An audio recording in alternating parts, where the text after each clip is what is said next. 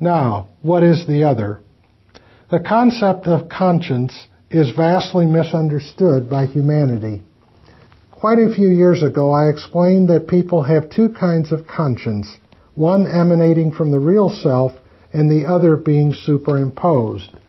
It will be useful to review briefly some characteristics of the superimposed conscience. When religious people speak about conscience, they think of the inner conscience, coming from the divine center of the human spirit, but they usually ignore the vast difference between the inner and the superimposed conscience. In their eagerness to make the human being a better creature, the forces of society coerce the individual to follow and obey moral standards. Because of this pressure from the outside, the superimposed conscience is strengthened and the inner, real conscience becomes more covered up.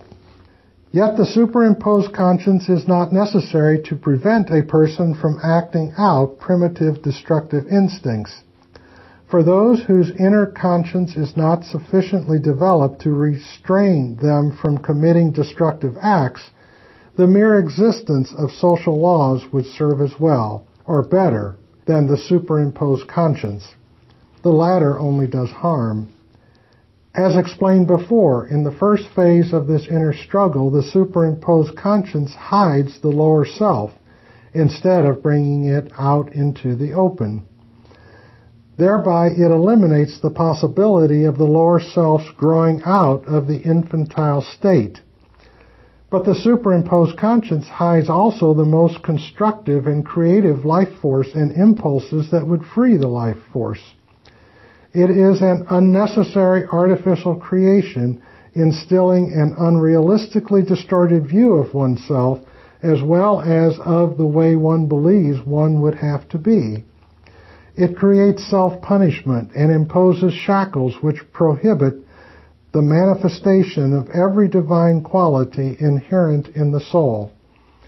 It certainly never prevents crime or destructive actions. In fact, it causes the opposite to happen. By repressing and hiding them, the forces that could easily be dealt with on the surface of consciousness germinate and accumulate and create great inner tension and pressure. You are then often driven into acts you cannot help committing, if only because you have too long used the superimposed conscience, instead of giving yourself the chance to finally contact the inner conscience, which is part of the spiritual center. Last but not least, whenever a person rebels against laws and all standards of ethics and morals, he or she does so because of the harsh superimposed conscience which knows no mercy, which is inflexible in its demands and is blind in its evaluation. Yet one never rebels against the real inner conscience. Understand, my friends, that what stands between you and your inner real self is not only your errors and misconceptions, your false images and distortions, your lower self, but also the superimposed conscience. It is the latter that creates so much confusion and often prevents you from reaching freedom and truth. It is the superimposed conscience that induces you to reject yourself as a human being. Between its demands and the demands of the primitive, self-centered child you still harbor within, you are torn apart in the storm raging inside of you. As long as this conflict is not out in the open, you cannot master it. You cannot possibly extricate yourself from both these unrealities. You cling to the superimposed conscience in the false belief that it alone can prevent you from acting upon your lower self instincts. Therefore, you can never come to a healthy, secure trust in yourself because you do not give yourself the chance. Healthy self-respect can come only from your real self, from which you alienate yourself further by clinging to the superimposed conscience. You find yourself in one of those vicious circles we have so often mentioned. As long as one has not found the real self, one must cling to the superimposed conscience, obeying, conforming, appeasing, and blindly following it. Never developing the independent faculties of thinking and discriminating, one becomes weaker and more dependent, less able to stand on one's own 2 feet. The outer action in question may or may not be the same, but there is a tremendous difference between acting out of bondage and fear, in other words, by following the superimposed conscience, and following the voice of your real conscience in a spirit of freedom, derived out of your own inner struggle, your intuition, your reason, even if the result be the same. If you rebel against the superimposed conscience, you are no more free than if you obey it. If you obey the superimposed conscience and the result of such a decision is not to your liking, the corroding effects will be rebellion, self-pity, and putting the blame on life and the world. If you obey your real conscience, you will take all the responsibility upon yourself, and even a negative outcome will not throw you into despair. You will soon see that the pleasant or unpleasant result is not as vital as you may believe it to be, because in either alternative you have equal possibility for growth if your actions and decisions are derived from yourself and your own standards. The fight between the superimposed conscience and the primitive, self-centered, destructive child is a tragic one. Tragic only because of your lack of awareness of it, for it is so superfluous.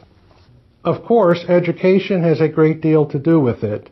When humanity becomes aware of these things and guides young people into the right direction, much harm will be eliminated. It is important to know, however, that not only ignorance and poor guidance are responsible for the struggle within yourself, for you are not enmeshed in this struggle in every aspect of your being. In some areas of your psyche, you are quite free and function without clinging to superimposed demands, standards, or rules as they may actually exist or are believed to exist. It is noteworthy that you adhere to the superimposed conscience and do not accept your shortcomings or your lower self aspects, whether real or imaginary, only in the realms where your personal, specific inner problems hold sway. When you consider these problems in the light of this specific struggle, you will understand how your inner problems and this particular struggle are connected. Personality problems and deviations come, as you know, from childhood hurts and frustrations, real or imaginary. When you do not feel secure in the affection of and acceptance by one or both of your parents, you elaborately build a defense against this hurt, trying later to correct it. You have found it to be true that this actual childhood hurt need not burden you for life, but your defense against it, which you continue to use, destroys for you the possibility of fulfillment.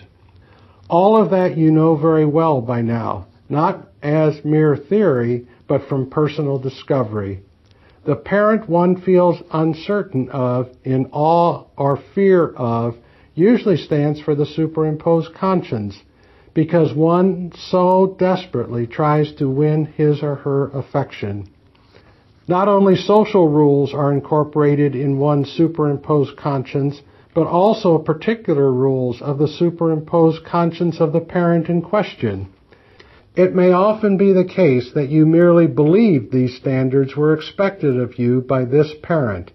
In this investigation, the emotional atmosphere and climate is important, not the actuality. You cannot possibly recognize the superimposed conscience in its full significance unless you view it in relationship to the attitude that you have had toward your parents, the specific emotions, their attitude toward you, as well as the resultant images, behavior patterns, and defense mechanisms you developed. Only by seeing the whole picture will your struggle between your superimposed conscience and your actual and/or imagined lower self take on a new meaning for you and furnish you with the necessary insight to resolve the struggle. The general knowledge of the existence of this inner condition can never alleviate it, even if you have actually come to observe it. It is essential that you see it in relationship to your personal problems. The fight between your lower self and your superimposed conscience may be completely different from the fight of another person in this respect, even though many of its aspects and manifestations may indeed be the same.